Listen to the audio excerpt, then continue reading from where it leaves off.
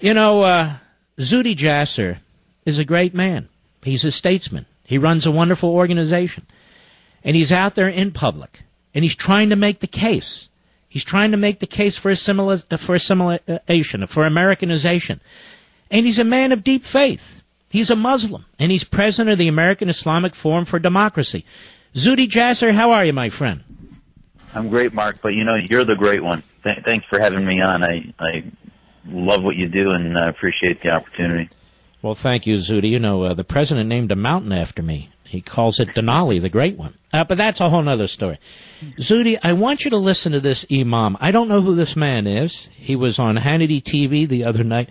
I want you to listen to him because I think you've been saying the same thing, if not something similar, for many, many years, and it just resonates. Let's go ahead and take a listen. It's clearly a kind of overreactions by many American Muslims to Mr. Trump's statements. The truth is that he definitely concerned about some security, some safety, some peace that is happening due to Muslims or Islam being associated with many of these radical terror groups and individuals that are popping in the country or different countries from time to time. So that I would assume any type of safety security measure to basically hold on, make us understand what is really going on.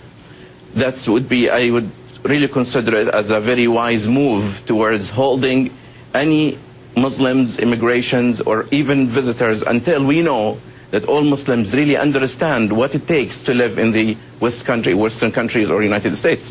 One of the challenges that we face here is that most Muslims don't understand there is a Sharia law, or what we refer to it as Islamic law, that is pertaining to living in the United States, meaning the Sharia law that you learned in your country is not the same Sharia law that you will have to behave with or work with in this country.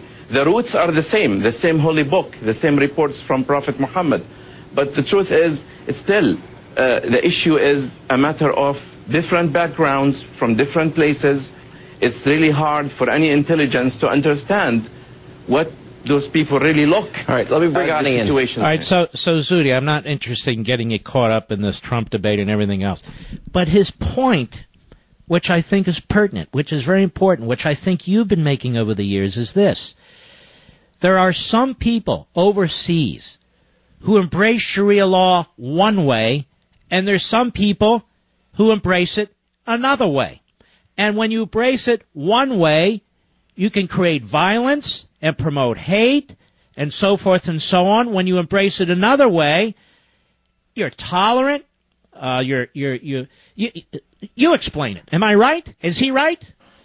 Yeah, I think there's so much truth in what he said, and the question is what is the threat? And let's thread the needle. I think both sides so far are looking at Islam in a monolithic way, and the Imam clearly laid out there's huge global political movements that are called Islamists.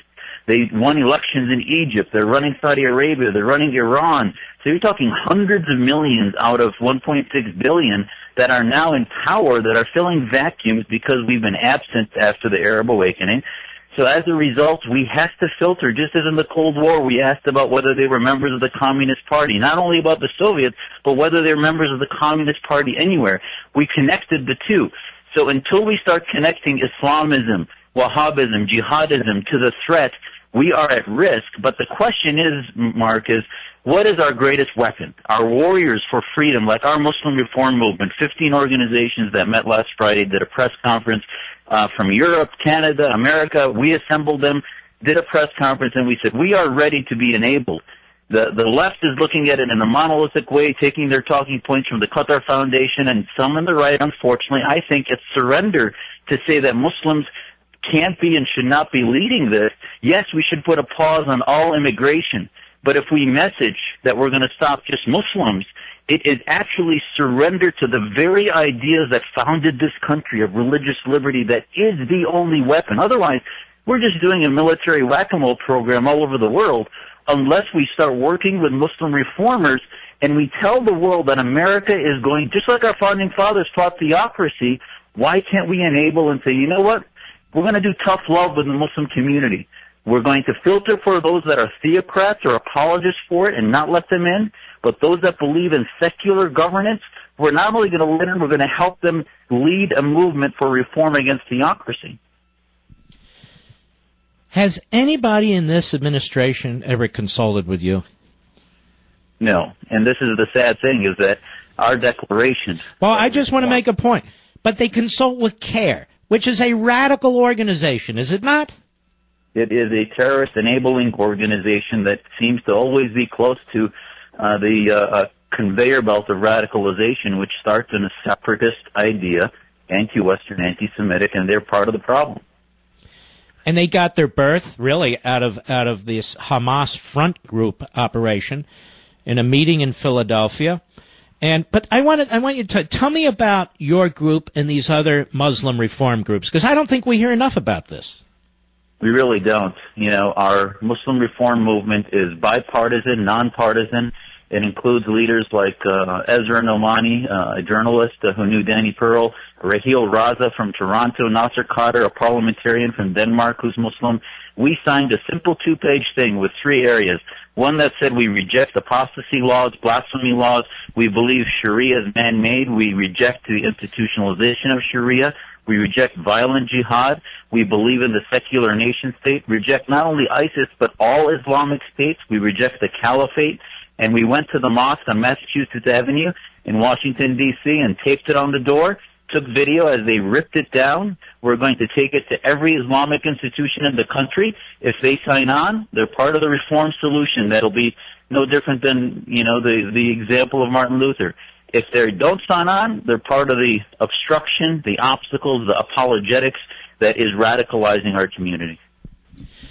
This is a crucially important movement that you're generating here, that you've been trying to push for all these years. If my listeners want to find out more about this, and I want to post this on my social sites, where do they go?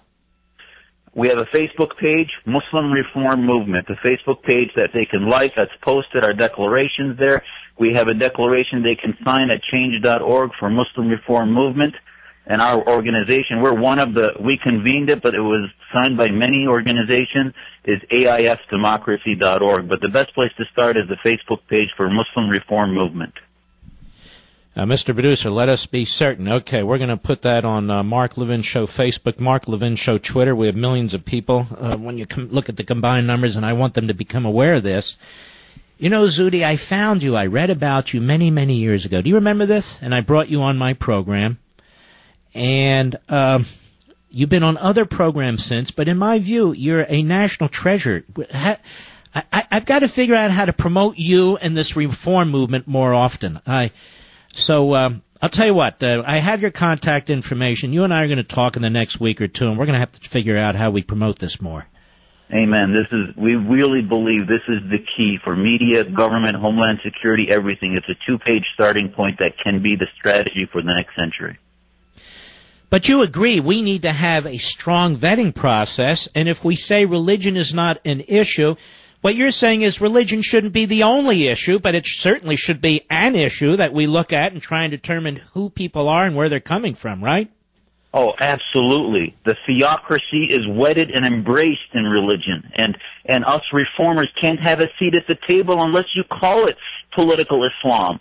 So the Hillary narrative or any narrative that calls Islam monolithic lets the jihadists, lets the Saudi government, the Iranian regime dictate what is and what is not Islam. As long as we accept that Islam needs to go through major reforms, ultimately you will allow the House of Islam to begin to have its civil war of ideas that we want to embrace and take on, but we can't do it as long as the West is in denial. Do you get many threats, may I ask? We do. And, just today, Mark, there's a organization, major one in London called Hope Not Hate, that listed me, absurdly, and Breitbart's reporting this, listed me as a purveyor of hate against Muslims. And basically, I confronted them on Twitter, as did Majid Nawaz from Quilliam Foundation, and they said, well, I surround myself with anti-Muslim groups, etc., and I earned it. And I said, do you realize that I'm a Muslim? And that you labeling me as anti-Muslim is like a declaration of apostasy, and in the Saudi Arabian government, I'd be beheaded. And it's a death threat. and they said that's absurd, etc. And yet this is the alliance between the left and the Islamists. They do their dirty work for them. That's a group affiliated with the American Southern Poverty Law Center. They label people hate instead of dealing with our ideas. They had not one single quote that I've said that's anti-Islam or anti-Muslim. And it sort of shows you that the obstacle to the moderate voices of reform is not only from within the Muslim community, it's the left and others that want to continue their alliances with Islamist petrodollars around the planet. You're absolutely terrific. You are absolutely terrific, Zuhdi, and we're going to have you back more often. God bless you, my friend. God bless you, Mark. Really All right, appreciate take care of yourself. Be careful. Take care of yourself. You know, when I first spoke to him, I said, this guy is a gem. He absolutely is. He's absolutely a gem. And we're going to put up the Facebook site, ladies and gentlemen, and I hope you'll go to their Facebook site. You will read what they're trying to do, and you will get on that Facebook site as a voice of support. As a voice of support. This man's putting his neck on the line. I mean, almost literally. And so are this handful of other groups. We say, where are the moderate voices? Here's one of the leaders of the moderate reform movements. And he deserves our support. I'll be right back.